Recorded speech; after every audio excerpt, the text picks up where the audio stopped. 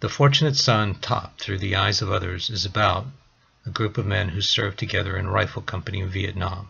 This is non-fiction. It was commanded at the time by Barry McCaffrey, who retired as a general. One of those men is Jesse Pops Groves, who arrived in Vietnam in April 1968, 50 years ago this month, for his year-long tour of duty in Vietnam. Emerson top trainers served in Korea on multiple occasions before Vietnam became a hot war. And here are a couple pictures of him in his younger days when he was in Korea, before Vietnam.